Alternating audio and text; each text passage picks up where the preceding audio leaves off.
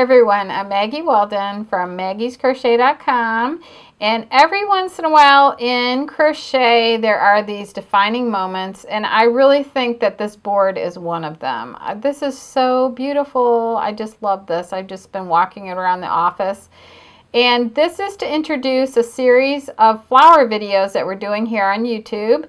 And we're going to do videos on every single one of these flowers, and then there's going to be several other flowers also.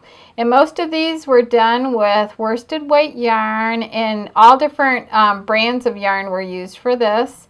And I just think it's really beautiful. Look at this. And so it's a great way to use up scraps. And this one flower down at the bottom, let me see, I gotta go this way. The pink one here, I made it big enough so you could actually put like a little votive candle in the middle. And you could use these like to decorate scarves or hats or just anything, placemats, anything. I just love these things. So anyway, well, we're going to take you to a close-up lesson, and Christina is going to show you how to make the flowers. And please, please, please subscribe to our channel and like and share our videos because it really helps us out a lot. Thanks a lot for watching. Hey everybody, it's Christina from maggiescrochet.com. Today I'm going to show you how to make this fun little carnation. As you can see, this is made with 2 colors of pink. I've used a worsted weight yarn and a size H hook today, but you can vary your yarn size, just vary your hook size accordingly if you want a smaller or larger flower. It's a pretty simple project. Only a couple of rows. You'll use double, single crochet, slip stitch, and chain stitch. I think that's about all you need to know. Let's get started. Begin with your darker color and chain 16.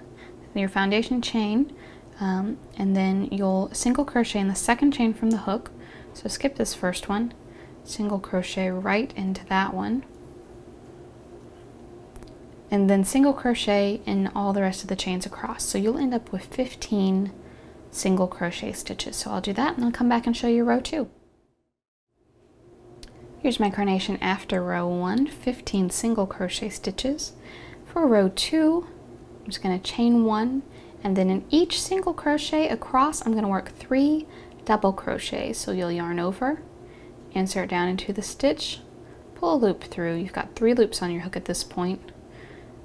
Pull a loop through 2, and then pull a loop through the remaining 2. So I'm going to do 3 of those in each single crochet across. So when I finish, I should end up with 45 double crochet stitches. Now at the end of this row, I'm going to change to my lighter color. So I'm going to work across, and then I'll come back and show you how to do that color change. You'll notice as you're making row 2 that your project is going to start kind of curling up on itself. That's fine, don't worry about it. I'm almost done with the row. I need to make 1 more double crochet in this last stitch here. But like I said, this is where I'm going to change color. So I'll start as normal, yarn over, insert into the stitch and pull a loop through. Pull a loop through 2, and then instead of pulling this color through those last 2 loops, this is where I'm going to pick up my slightly lighter color. It's just a little bit lighter. I'll get that on my hook with a slip knot, and that is what I will pull through the last 2 stitches. And you can kind of adjust the tension there, trim this off, and weave in the ends. But with this lighter color, you're going to work row 3. So we'll turn, chain 3, and slip stitch in the top of the double crochet. And we'll just repeat that across. Chain 3, slip stitch in the top of the next double crochet. And that gives us this kind of little ruffledy effect. So let me work that all the way across, and then I'll come back and show you how to put your flower together. When you've finished row 3, go ahead and finish off. Leave a nice long end for sewing.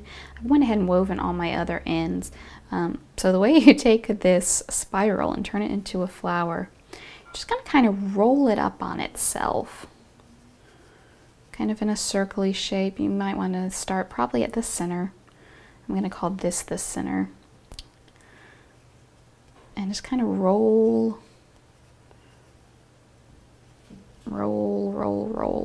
it up. Kind of like that. And you could glue this in place. I'm going to sew it. So I'm going to take my yarn, fold it in half and kind of pinch it in between my fingers. I like a nice big yarn needle. Look at that eye. That's a great big eye. And you'll just kind of shimmy the eye over the yarn pinched between your fingers. Just like that. 9 times out of 10, that gets it on the first try. It's the easiest way I found to thread a yarn needle. So once you get your flower positioned kind of how you want it, just go ahead and take that needle. I'm just going to go straight down to start.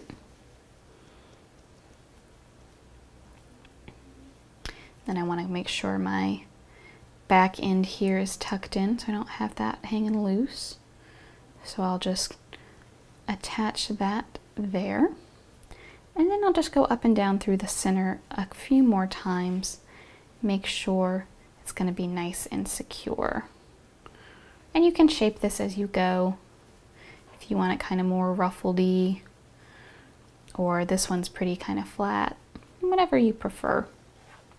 And that is your carnation.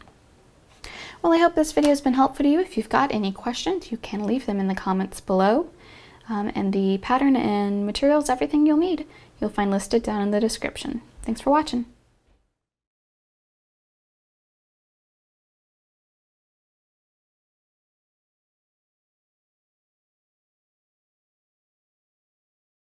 And this is the third part, which we're going to do the edging round.